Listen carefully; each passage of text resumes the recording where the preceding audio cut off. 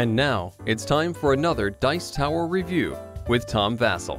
Hey everybody, I'm Tom Vasel, and today we're taking a look at an expansion for Starcadia quest called Build a Robot.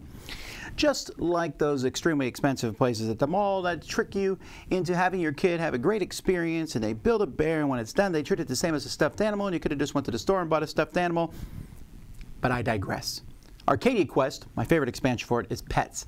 Little pets that ran around and just caused chaos and helped your different heroes. This is the same thing, except these robots are not set. They come in two parts. So you have a head and a torso, put them together, and waha, you have a little robot. So that's basically what this expansion adds, besides another campaign and stuff. Note that as I show you the pieces and stuff that come with this campaign, there's a few other small little expansions that also add robots that are all work with this. So you'll see some of those robots in the mix from the little extra packs that come on sales besides this. But I'm going to be just talking about robots in general, and the rules for them are in this box. Here they are.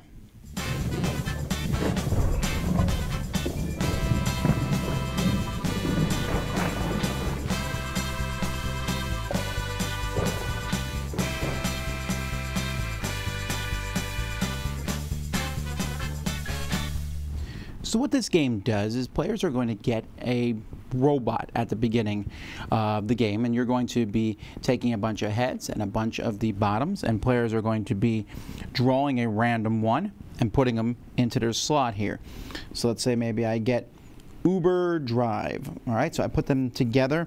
I find the proper head and the bottom for the robot, put together, and the game comes with, you know, a little bottom, so I can put it there to show that that is mine.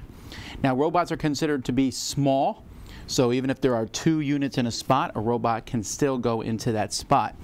And in fact, on your turn, you can activate the robot no matter what you do. Whether you rest, whether you activate a hero, you can always move your robots. Robots have 4 movement points. They have usually 1 hit point and 3 defense. So they can be attacked, and with their movement points they can move, go through portals, open doors, but it can't pick stuff up. Now robots are going to have a special ability that's going to be at the top, that it's like basically it says when a close ally performs an attack, then a certain number of enemy heroes in line of sight suffer 1 wound. How many? Well, at the beginning of the game, 1 of them. And as the game goes by, you're going to be able to level up your robots. To do that, you need to get 3 robot part tokens. You get a robot part token whenever you overkill a monster or if you kill an enemy hero. And sometimes they'll be in the scenarios for you to get them that way too. And then you just turn them in and you go up a level, which is in here going to add a hit point, then a hit point and a defense die, then 2 hit points and 2 defense dice, while making the bottom also powerful. Here's some other combos you might have. When a monster in line of sight is killed, then move a close character that many spaces, and it will not trigger guard reactions. Here, enemies, when an enemy hero in line of sight is attacked, enemy heroes in line of sight exhaust that many weapons. When an ally is killed, how sad, resurrect an ally that many spaces from the shuttle. That's actually a pretty cool combo. Over blip. When an enemy moves into its tile, exhaust 1 boost upgrade from that many enemy heroes in line of sight.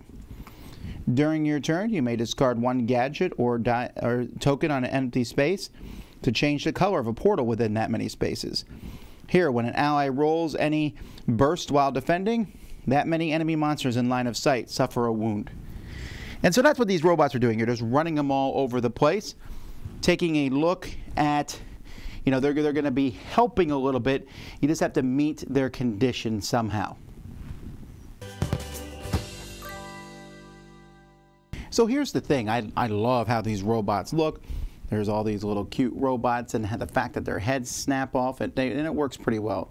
They just snap off here like this, and I put it on a new one, and it just snaps right in. Easy peasy, lemon squeezy. The problem I have with the robots is that when you look at all their heads here, they don't look tremendously different. And in fact, if I ever get these painted, I think it would bother me that they would all be painted white and orange. And in fact, I think I would ask the person painting, because it wouldn't be me, to paint them in different colors, although then it would be hard to match them with these cards. So I found that to be a little, I don't know, I just wish that they were a little bit more differentiated between the robots. But they still are pretty cool, and they do look different than everything else. You certainly know where the robots are on the board. There's also another whole campaign included in here, so you'll be able to play through this campaign. Signs of the Invasion, Starcadian Robot Division, etc. And it's going to use some new bad guys, so you can see them here. They're included in the box. You got the main big bad guy, Bulldozer, and Y-Shot. When attacking, Y-Shot gets basically a robot thing using the robot of its target level's cruise. So this is only going to work if you're playing with robots, but Y-Shot is more powerful depending on how powerful your robot is. There's also a couple heroes that are included here. We have Leotron and Kylie. Leotron unexhausts a boost upgrade, and Kylie, when attacking and for targets on another tile, each success she rolls counts as 2 hits. Really like both of these because the extra addition, I mean, especially Kylie, makes her ranged attacks really well done. There's also a few other things included, all these little tokens. We got the little turrets, which help. Turrets are pretty neat. And there's some new upgrades that are included in this set. Some of these are very specific to robots, like here. When defending, you get that many re-rolls based on your robot. After the attack, a close robot loses its ability until the start of your next turn. Move your robot to your space, it becomes the target of the attack. So that's kind of interesting, you know, you can use your robot as a defense type thing. Or when attacking, gain that many re-rolls on a tag team. So these are great, but again, you're not going to be able to throw this in willy-nilly. You have to use the robots if you're going to be using these upgrades. There's also a few boards included with the game that are added to the set just for purposes of mixing things up, and then a rule book that explains everything really well.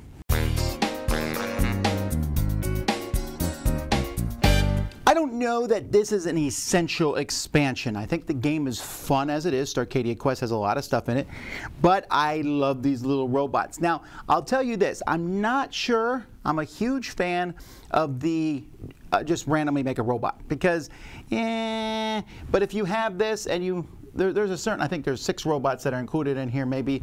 If you have this and then you have a few other little extra of the robots, I would just deal everybody 2 heads and 2 feet, and you pick the combo that you like the best from that. It just makes it a little bit more, hey, I can pick kind of the robot that I want. I feel like some of the robots seem to have better powers than others, but at the same time, they're just fun. It gives you something extra to do. Even if you rest, you're like, well, I'm resting, which is a do-nothing turn in Starcadia Quest, but at least I can move my robot around. Now, everything else in this set is really pointed. Like I said, most of the upgrades have to do with robots. The bad guys have to do with robots. The heroes don't. You can just take the heroes out and move them. And the extra boards, hey, extra boards. But, you know, it's just more stuff. And they are cute. Starcadia Quest figures and heroes and monsters are all cute. These are cuter than cute. So I don't know that I like this as much as I liked Pets for Arcadia Quest. But then again, I also played with this almost instantaneously as soon as I got Starcadia Quest, so I didn't have that year or 2 build-up hype to get to this point. But either way, it's a fun expansion, and if you want to do just a little bit more on your turn without being too confusing and have a little cute robot run around that you've customized to some degree, then definitely check out Starcadia Quest, Build a Robot. Dice Tower Judgment, approved!